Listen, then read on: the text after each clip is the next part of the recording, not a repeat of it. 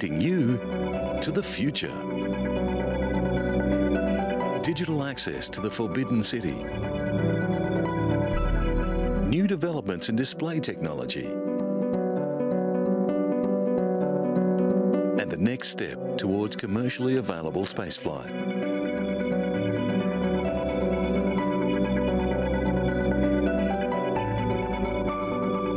The ancient Roman Forum is one of the Italian capital's biggest attractions, with tourists visiting from across the world.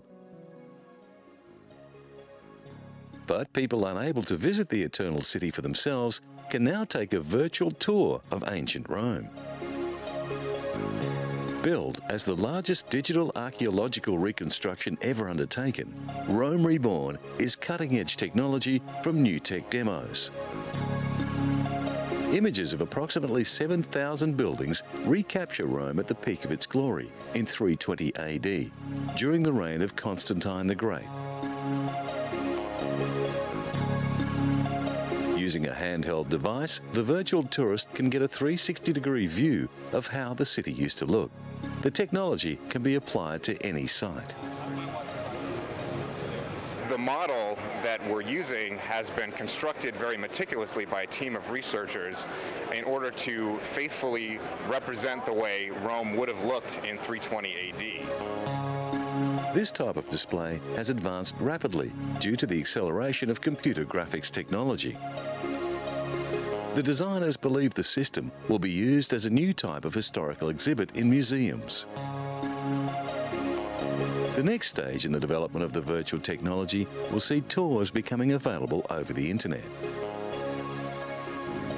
This type of application is already being used in flight simulators, and it has great potential in a range of different areas.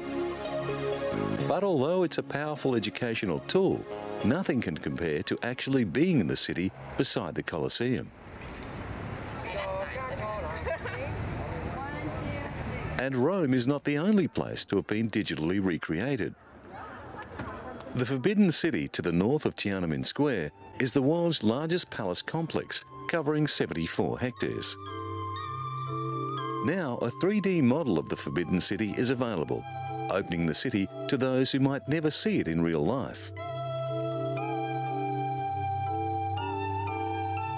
It enables visitors to experience all aspects of the imperial city, as it was during the reign of the Ming and Qing emperors. When we first began this project, many colleagues thought it would affect the numbers who come to visit the Forbidden City. We said, it won't happen. This will bring even more visitors. It is the first time that IBM has employed its service-orientated architecture and on-demand computing resources to create an online 3D virtual world. The Forbidden City is divided into two parts. The emperors of the past ruled the nation from the southern section, or the outer court. The northern section, or the inner court, is where the emperor lived with his family. The last emperor of China was driven out in 1924. Museum visitors can watch dramatized scenes, such as court officials meeting in conference with the emperor. They can interact with each other, or with a wide range of volunteers, staff and automated characters through pre-recorded or live guided tours on topics such as dragons, the imperial gardens or feng shui.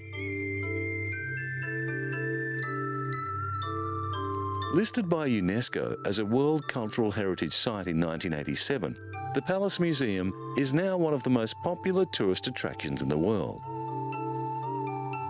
Because this is the most visited museum in the world, the software developers were faced with a huge challenge. They had to create a forbidden city that can handle a lot of traffic. Using motion capture techniques, they developed character avatars that dressed in a historically accurate manner. Currently, most virtual worlds have a limit of around 50 or 60 people. The IBM developers had to make a system that would cope with thousands. Several thousand visitor avatars are able to coexist in the virtual museum. Having been the imperial palace for 5 centuries, the Palace Museum houses numerous rare treasures and curiosities. Building work on the palace complex began in 1407 and was completed in 1420. 就是虚拟空间有一个特别大的好处，它除了跨越地域，它又跨越时 This 空。 virtual reality has one big benefit. 没有见 It 过 not only gets around geography, it also gets around time. 清朝的皇帝 I have not even seen what a Qing or Ming dynasty emperor looks like. 了解一些事 But using this technology, they can turn a lot of the written record into something interactive to bring you to this world and let you interact. 让你跟他互动。 In the Forbidden City, you can take 6 different tours, but educators can actually lead a tour around various areas of the palace complex. So experts in different aspects of the Imperial Palace can use the virtual reality site in a similar fashion to the way an actual tour guide can lead a specialty tour around the physical museum.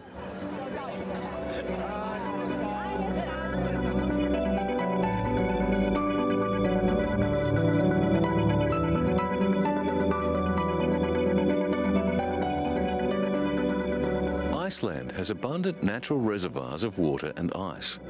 And because it sits on a geological hotspot, thermal springs with steamy discharges are common.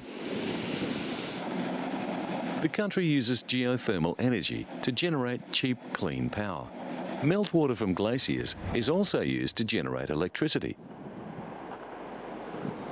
The only fossil fuel the country uses is for vehicles and transport. We have been steadily developing our geothermal harnessing while other nations have not been. Therefore, cutting-edge technology, bringing in new solutions has happened here in Iceland for the past decades. Iceland's abundance of water and its volcanic structure also provide the country with natural hot water. In many places, this is piped and used for heating. Again, this has a very positive effect on Iceland's carbon footprint. But experts are warning that the wasteful use of natural hot water could deplete the resource. Energy is so cheap that geothermal water is used to keep pavements and car parks snow-free during the winter. Having an endless supply of geothermal water means 99% of homes in Iceland are run on renewables. Hot water from the springs is cooled and pumped into the taps of nearby homes. Stefan Arnoldsson from the University of Iceland is an expert in geothermal energy. He warns that the resource should not be taken for granted. Almost 90% of the people of Iceland, they use geothermal hot water for heating their home. So cheap is electricity in Iceland that they are looking to convert it to hydrogen to cut the country's reliance on fossil fuel to zero. Valdis Asta Adelsteindaughter is from Reykjavik. Married with 2 children, she works for the country's Civil Aviation Authority. Valdis says that during the winter, the family keep their heating system at 25 degrees Celsius. She thinks that Icelanders take water for granted, but she also considers her country's water to be the best in the world. Geothermal energy in Iceland first happened in the early years of the 20th century, when an enterprising farmer diverted a stream from a hot spring to heat his house. 4 decades later, the hot water was piped to houses and swimming pools across the island. Blue Lagoon is Iceland's largest geothermal public bath. Opened in 1989, it has become an important tourist spot. Iceland's location on one of the Earth's major fault lines, the Mid-Atlantic Ridge, means the country is dotted with volcanoes and hot springs. Reykjavik Energy, Iceland's biggest energy company, runs the Hellisheidi power plant, which is still only partially completed. It's located in the centre of the country. This is our oil or our gold, so to speak. If we didn't have this energy, we would have to import fossil fuels to provide us with electricity. But there are plenty of other uses for cheap power, and the aluminium industry, which uses huge amounts of electricity in its production smelters, is already taking advantage of Iceland's lower power tariffs. The 3 operating turbines of Hellas Heidi provide nearly half of Iceland's electricity. When completed, it will produce enough electricity to provide energy for the whole country.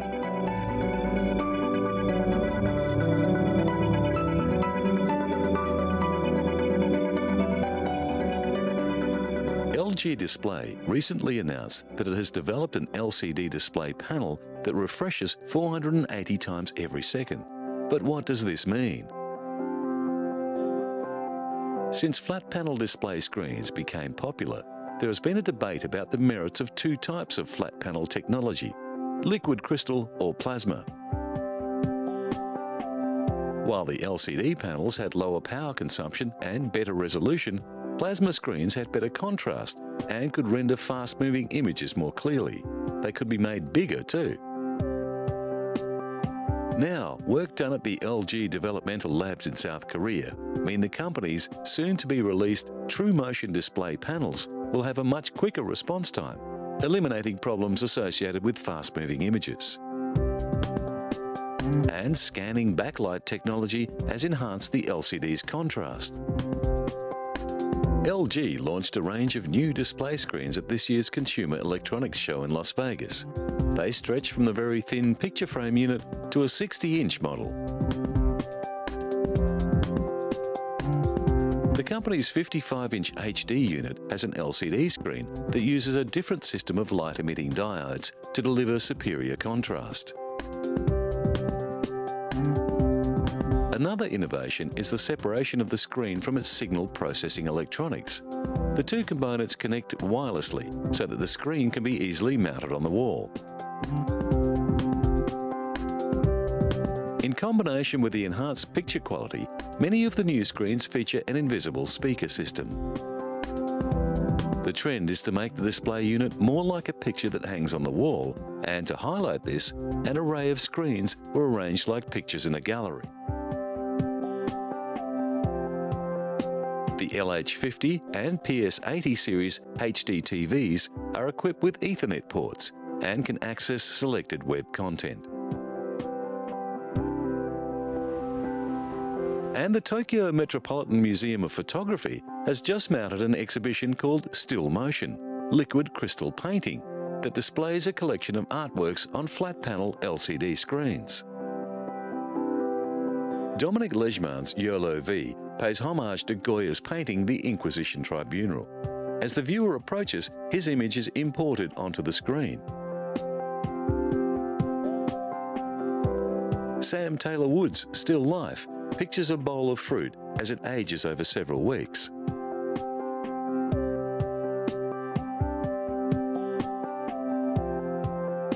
Yasumasa Morimura mimicked Vermeer's Girl with a Pearl Earring in his Vermeer study Looking Back by dressing up as the girl himself.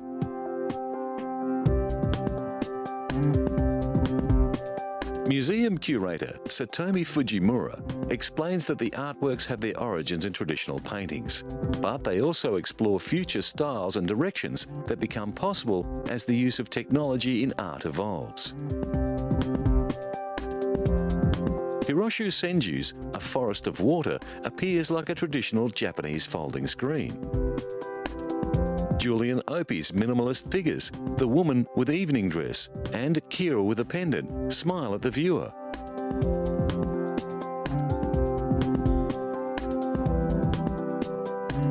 Shiyuki Kojima's rhythmic calm, Land of Sand expresses the constant shifting of the dunes in the wind. One room of the gallery is pitch black, and the LCD screens appear to emerge from the darkness, showing small scenes of moving life. The Tokyo Metropolitan Museum of Photography has always included film in its range of interests, but this LCD exhibition is a new development. It represents a fusion of the moving image and the more traditional framed art hanging on the wall.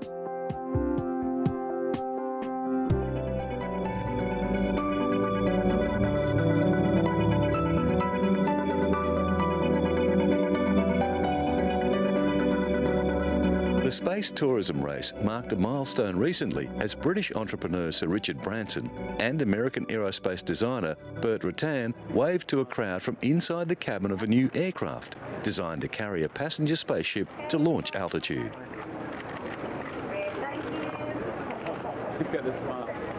The White Knight 2 mothership was christened with champagne before a crowd of engineers, dignitaries and space enthusiasts at the Mojave Air and Spaceport in the high desert north of Los Angeles. That's my second accident. We hope to be able to start a program where we can try to fly people incredibly quickly around the world, from New York to Australia in less than 2 hours. White Knight 2 is the largest all-carbon composite aircraft ever built. It is the brainchild of Burt Rutan, who made history in 2004 when his Spaceship One became the first private manned aircraft to reach space. That historic spaceflight was accomplished with the help of White Knight 2's smaller predecessor, White Knight. Now the new mothership must undergo at least a year of rigorous flight tests. Retired American astronaut Buzz Aldrin and his wife also took part in the event.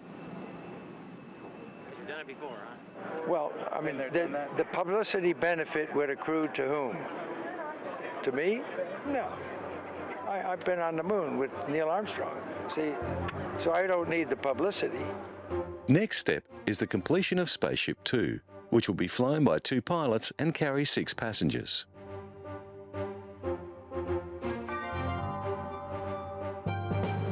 Meanwhile, in the established space launch business, Belgian astronaut Frank de Wijn is preparing for 6 months at the Columbus Laboratory on the International Space Station. He will fly with Russian cosmonaut Roman Romanenko and Canadian Space Agency astronaut Robert Thirsk. With the Columbus Laboratory finally functioning, Europe now has a very real long-term investment in the ISS. De Wijn will be doing maintenance on the robotic arm and installing Japanese equipment brought up by the HTV cargo module, which is due to dock with the ISS soon after he arrives.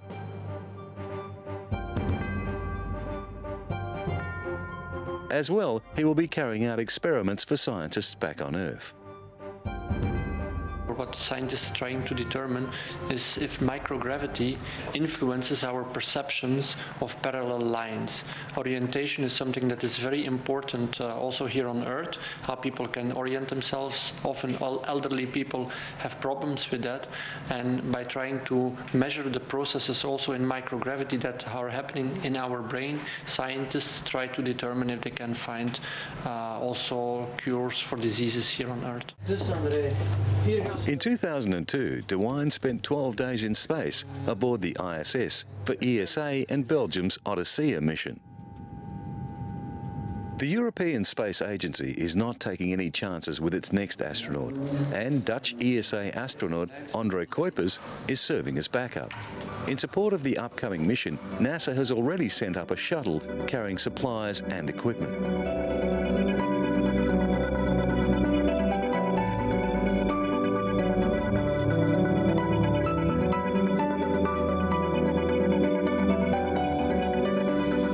In America's Midwest, billions of tons of corn, once used as food, are now being used to produce ethanol. From this year, controversial federal mandates require the United States to use 34 billion litres of alternative fuel annually. That makes grain a high in-demand product. For those involved in the production chain for biofuels, it means more profit. A full 33% of this year's US corn harvest, or 3.9 billion bushels, is expected to go towards ethanol production, up from 22%.